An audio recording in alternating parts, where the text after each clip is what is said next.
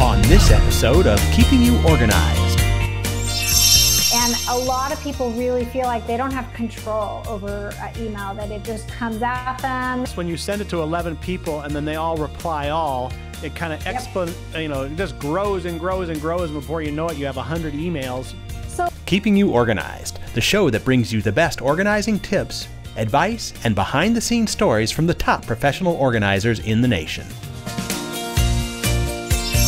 Download at iTunes or visit smead.com/podcast.